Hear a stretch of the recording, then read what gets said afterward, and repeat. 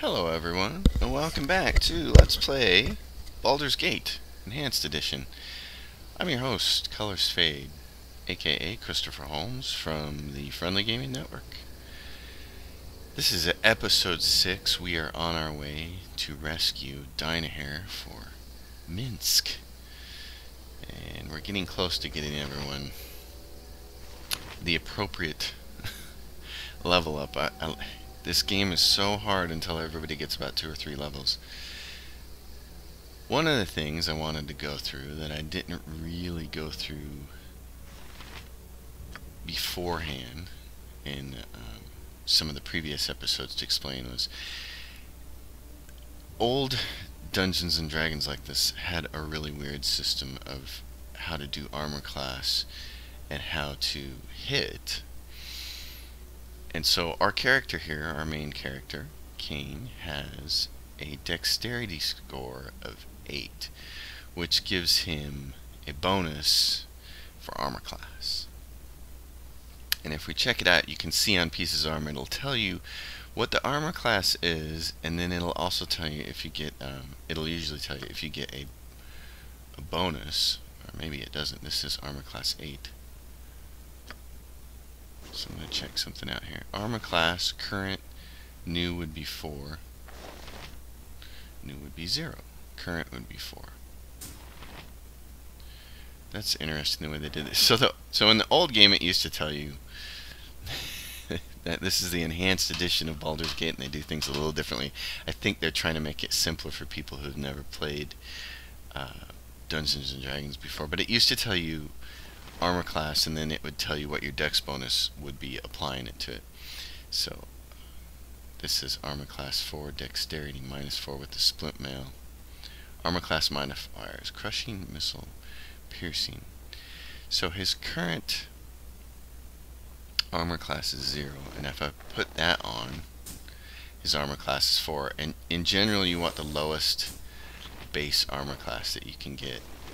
This would be 3, it says.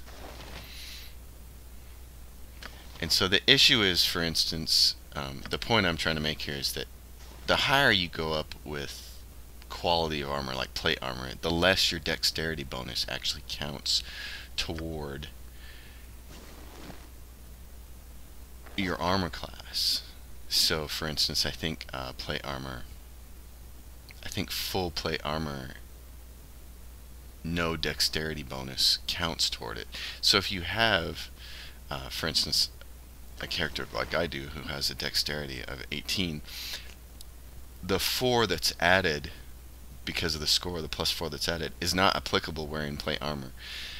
I don't get any dexterity bonus from wearing plate armor. So you kind of want to choose the best armor you can that goes with your dexterity bonus, which is why, for instance, Minsk gets a +2, I believe, for dexterity bonus because he's got a 15 dex. His armor class is 7. His dexterity is -1 because of the armor. Let's see what that says. His new would be 6. His current is 9. And then if we, this part is new over here. So they use it in a red so you can see if you put that armor on, it makes you worse. That's kind of neat that they do that. But the original game certainly didn't do that. So anyways, his armor class is 6, which is not good. His armor class is 4, which is still not good. And my armor class is 0, which is actually really good. And her armor class is 7, which is terrible. Her armor class is 6, which is pretty, it's okay. These bracers would help if I get them identified. And then Branwen has an armor class of 1, which is great. And part of the reason she does is she's got a 16 dexterity, so she's getting a lot of dexterity bonus with this splint mail. Armor class 4. Interesting. So I wish it would tell you like the old school Baldur's Gate about the dexterity bonus, but it doesn't, so we're okay. What? We're okay. We're still going to get it figured out. At any rate, we're on a new map. We're kind of in the center of the map, and the map goes around here. And where we really want to go to rescue Dynahair is to the west, but A waste of my talents. as is the case with these games, or as is the case with this game, what you really want to do is clear the map and get experience from all the various encounters that might be on this map. So the first thing you kind of do, or at least the first thing I do, I shouldn't say you, because who knows how everybody else plays this. But for me, I try to go along the edges of the map. And then here we go, we're going to get... Go for the eyes, Boo! Go for the eyes! Rusk! Why he says Rusk, I don't know. You look in the text and it says R, but he always says Rusk, and I always thought it was the funniest thing that he could say. You're a queer fellow. Branwen. Oh, she's right there. My blade will cut you down to size. What you want? Who do I have left? I got someone coming from a long distance away. Yep. Anyone shoot. There we go. Minsk just popped somebody. Aye, Ban. Go for the eyes, Boo! Go for the eyes! Rusk! Oh, he's encumbered, that's why. That's why he's so slow. Oh yeah, he's really encumbered. Alright.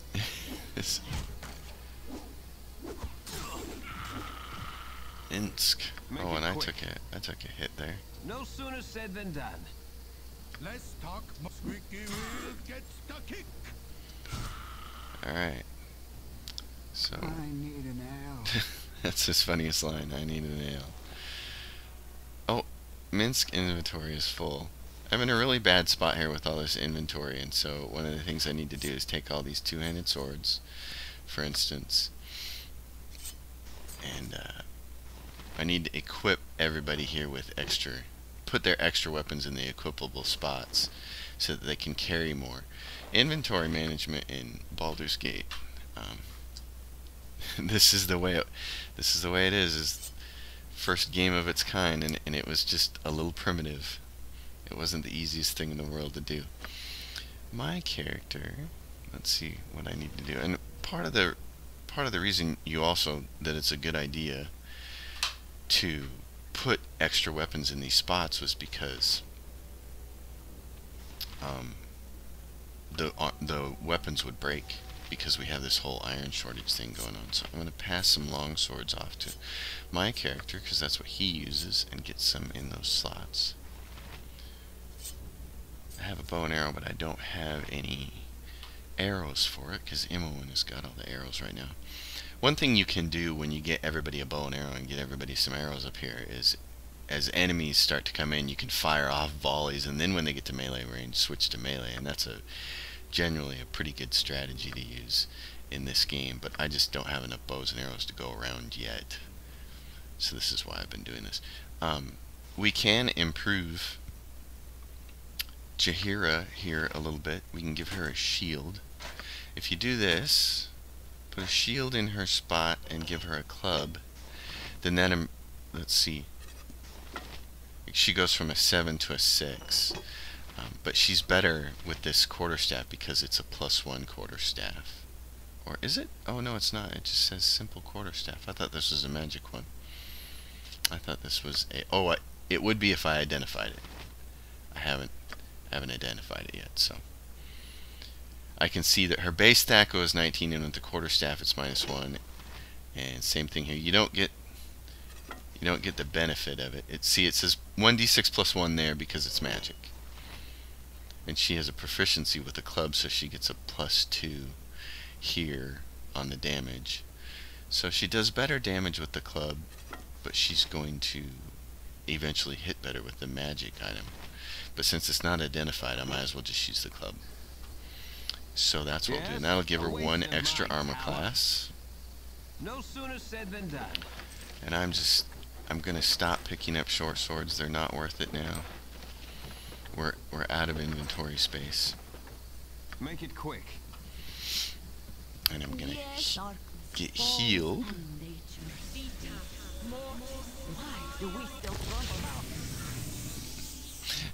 Jaheira has those funny lines. Why do we still trump about? Because she's... But anyways, back to the whole map situation. This is what I typically like to do, is clear the outside edges of the map of any encounters there, and then find the middle of the map and see if there are any interesting encounters or caves or anything. Generally, the developers didn't put encounters along the edges very often. So you could clear this whole edge, and then the interesting stuff was more toward the middle. Cloudpeak Mountains. Well, now I know what to name this episode. And what time of day is it? It is day 8, hour 2, and that's why Jahira is like, why are we still out here? Scroll back so it's a little easier to watch. What do we have up here?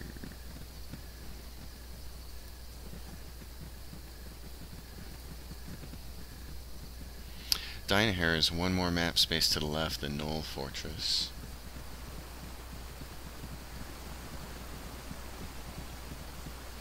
And then what I did a little bit of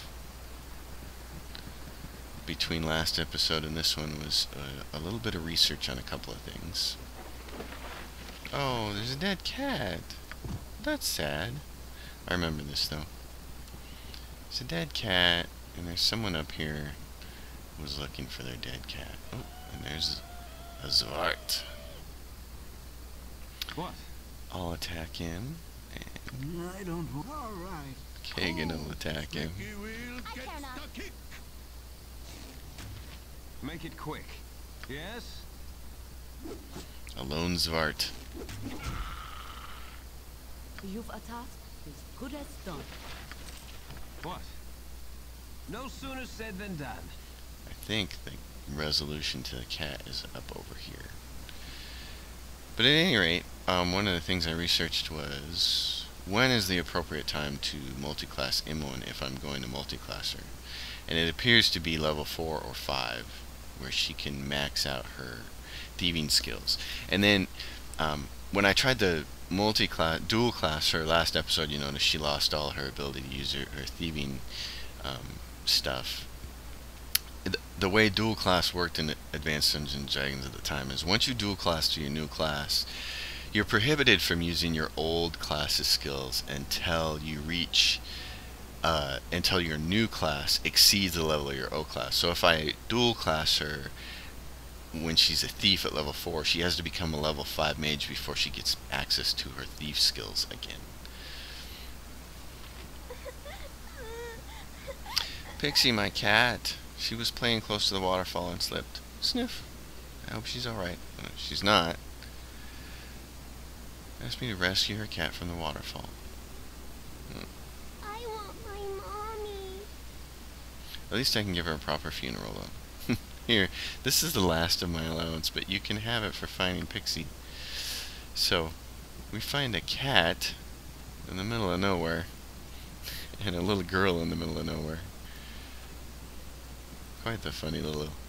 It really is like a super throwback to Dungeons and Dragons. It just had that feel of this is totally something that a dungeon master would throw at you. We can't transition there. You can't get off of there. And I don't think there's anywhere else we can go up here. There's no cliff. I mean, there's no cave or anything in here. So, time to come back.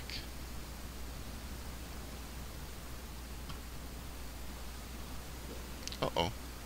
Waterfall had a wolf. Oh, that was a rocking hit. Emily made that happen.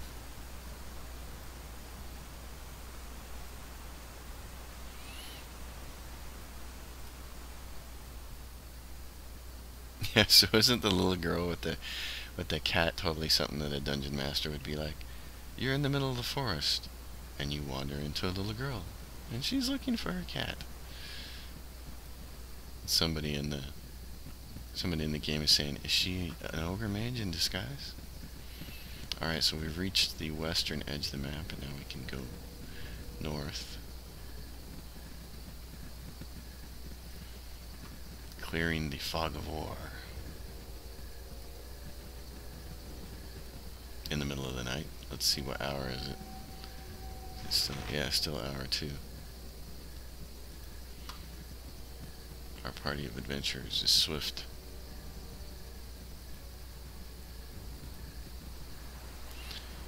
periodically a good idea to quick save this as we're clearing this map. The other thing I've been doing is, between the last episode and this one, and my little bit of research that I've been trying to do is figuring out what party configuration I wanted to use, because I like to get an optimum party and then stick with that for the duration of the game. And usually my optimum party is me and Minsk and Imoen and Dynahair and Branwen and somebody else, usually Jaheira. But there's a paladin later in the game who has the best stats of anybody, and you can actually get him right now if we wanted to. He's just north of the Friendly Arm Inn. His name is Ajantis, and he's pretty awesome. Please, kind spirits, a wondrous ancient oak is in peril. Please, kind spirits, a wondered ancient oak. It is about to be attacked by two who would defile the majesty of nature. They have avoided my charms and must be stopped before irreparable harm is done. Would you heed my plea? Only the basest villains would take advantage of a gentle forest spirit. Lead on, and I will deal with them. Dryad of the Cloudpeaks, I thank you, for although they seem dim of wit, they still could do much damage this way. And they are just ahead. I implore you, do what must be done to make them leave. Okay. Dryad of the Cloudpeaks. I'm gonna have a word with this guy. Make it quick. A waste of my talents. Can I talk to you? there. Caldo. Caldo. This is my brother Crumb. This is my brother Crumb. I don't know who you are, but I'll not have you sneaking about behind us while we work. We think there's treasure in this tree, and if you want to get up front and help, do it. Otherwise, me and Crumb will do something, well, something really nasty. Ain't that right, Crumb? I'll not let you harm a branch on this tree. You'll have to go through me first. First or last, we probably go through you sometime. Get him, Crumb. Alright. Huh? Yeah. It's a typical bar fight, isn't it? Yes? Huh? Alright. Go pester someone else. I do like Kagan's responses. He's pretty funny, but You're a he's queer evil, fellow. so he has to leave. I think by the time she gets Bless off, we're probably gonna be... This fight might be over, but we need to sleep and rest, so I'm gonna cast Bless. Nature's servant awaits. As good as done.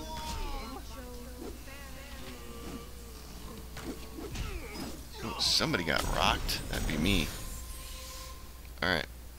Everybody attack this guy except for Hello. Branwen. Heal me, please. Oh, and I made a level. Yay! So my character is going to get to level 2, which will really help with the old hit point situation. Make it That's quick. awesome. Of Okay, course. now... Yes? A waste of my talents. My tree is in such pain. Here's a potion that may help you on your journeys. Camaraderie, adventure, and steel honesty. The stuff of legend, right, Boo?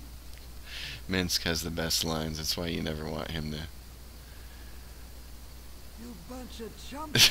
What the hell do you think you was doing? He doesn't like it because he's evil, which is really funny. Our reputation is popular, 14. When we get to 18, Kagan will leave the group. So, I need Let's an arrow. talk more fight. Full plate and fucking so we got a steel. potion. I have to check and see what it is. We got a bunch of loot too, which is awesome. A bunch of this heavier loot. What do I want to do with this stuff? These short swords are just not worth the effort to carry. They're not... You can't sell them for anything. So I think I would rather pick that stuff up. Oh, and he dropped a magic girdle and a magic club. Wow. That's nice. And he dropped a potion. And we got a potion over here. This is an antidote, which is great. And this is an antidote, which is great. Poison in this game is quite the problem. So you do want to have these antidotes around, and you want to keep them in your quick slot. but I don't think we have anything that's going to poison us anytime soon, so I'm just going to hang on to him. But our character made a level. So let's go handle that. Oh, next level. That's for Minsk. There we go. Me. Level up. I don't get any more proficiency slots, and I don't have any skills, so my level up result is that my THAC goes reduced by 1 to hit armor class 0. And additional hit points gains are 10 because we're playing on normal mode, so we get the maximum of our constitution, and my lore increased by 1. Fabulous. Alright. It's excellent. So now he's not as squishy. Getting everybody out of level 1 is kind of really important. We're day 8, hour 3. And we're just going to keep wandering around this map trying to clear it. I need to get a good look over here. Oh yeah, we're going to clear the rest of this and then swoop back up here.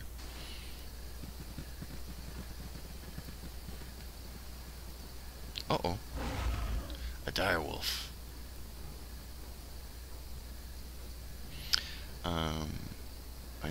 I need to rest. Yes, So, oh omnipresent authority. direwolves are tough, so I'm going to have her cast Bless on me. Make it quick. I don't want to talk. What you want? Thy temper Branwyn, get in here. Cool ones. Butt kicking for goodness. Rocked him a little bit. Hey, Branwyn. You ran right past him. Oh! And see, Bless takes so long. Of course. Oh, there's a cave here. Okay. I think it's a good idea to maybe rest here, but before we go in this cave, but I'm going to go in first because we can quick save and quick load. Alright. We have, Bless is currently active, so we might as well attack. It hasn't wore off yet. Here we go. A waste of Another my one of these little talent. caves. And we got a big, huge magic halberd and a whole bunch of money. Oh goodness. And we're back to having an issue with storage space. Alright, so I'm gonna move some of these bastard swords over to him. He's almost at max capacity. Oh! Jahira's a long ways away from being at max capacity, so she might as well carry some stuff. Now she's much closer. Alright. That means I can grab these things. Boy, we really need someone who can identify. Hopefully that'll be Dinah here when we rescue her. Alright. Let's go clear the rest of the map. Maybe rest. And then go get Dinah here. The Cloudpeak Mountains.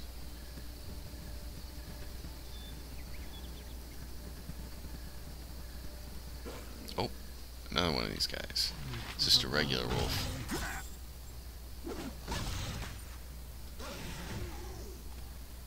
No loot. A little bit of experience.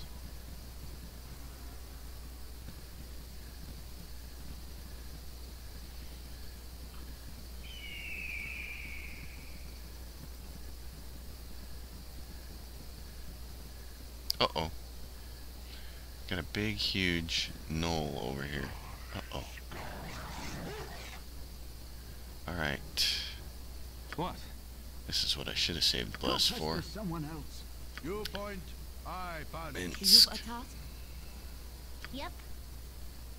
Hello? Brandon doesn't have any more spells left. Oh, she has command. I'll save it. If tempus will.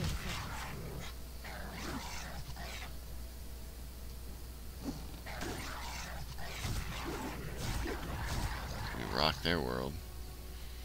Make it quick. No sooner said than done. I don't think these halberds are worth much money Yes? either, but if I have the space, I'm going to pick What? them up. A waste of my talents. Did he have any other loot? They usually drop a gem or something. There we go. I'm just going to grab the gem. Make it quick. I'm running out of space. These guys... No, stop! You have trespassed on our territory. You shall not be allowed to leave until you have paid tribute. We demand 50 gold in tribute. Why shouldn't we just kill the whole lot of you, you hairy piles of hyena dung? You will die for that. Well, maybe, but I don't think so. I need an ale. We're gonna Yes? find out. A waste of my talents. Let's talk more butt kicking for good. Mince can always go Servant into awaits. frenzy if I need him to. As good as done. Cool. Full plate and I cannot. fucking steel. You shoot. Thy temper Branwen may shield. actually need to command this time. It's probably a good idea that we saved her command. 'Tis a fine day to die. Alright. Yes, Chihiro, O attack that guy. omnipresent authority You figure. point, I punch. Hello. Yep, use your command. Make this guy go down. Rocked his world. Make it quick. When he's down like that, they're easier to attack. All right. Go pester someone else. I need an ale. Yes? Emlyn. You're a queer fellow. For the fallen! Oh, jeez. What? Yikes. Go for the eyes. Go for the eyes. Rask! And there we go. A waste of my talents. So the gnolls are all Do dead. you want to tell me it's this way? And we're reduced to just picking up the jewelry now because we just don't have any space for anything else. Oh, and she's full up with that. You've a task? Yes, I do. As you direct.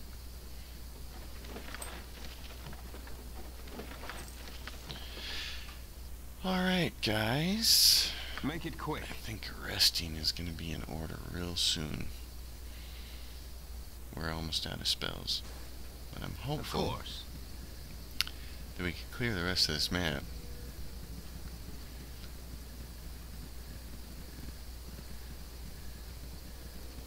Because there is a timer on Minsk's desire to rescue Dynhair. His quest is one of the few quests in the games where it just kind of becomes drop everything you're doing and go rescue the damsel in distress. He will leave your party if you don't handle it quickly enough. Although the issue is I can't remember really what quickly enough amounts to. Oh, Zvarts. I'm more interested in clearing the fog of war. I don't want to talk. Why me? It's still making me laugh. Yes? Of course. I've typically never played with Kagan. I guess I should make a point here about Kagan's quest. When we found Kagan in Baragost earlier, and he mentions that he needs to take care of some bandits, it is one of the quests that is broken in the game, even in the enhanced edition of Baldur's Gate. There's no way to finish the quest, and so the enhanced edition people have made it so the quest basically goes away out of your quest journal. It's not anywhere in here.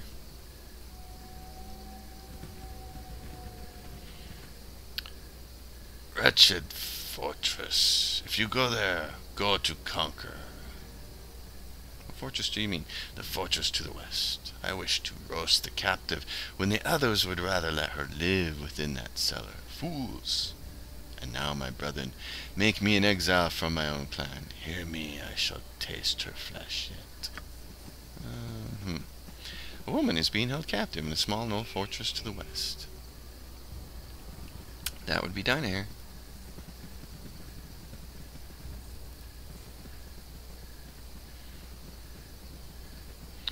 And we're gonna go rescue her. But before we do that, well, maybe not before. Let's move the map and then rest. Yep, there it is. Knoll Stronghold traveling 24 hours. So what I want to do now is definitely rest, but I want to make sure I use all of my healing spells first. There we go.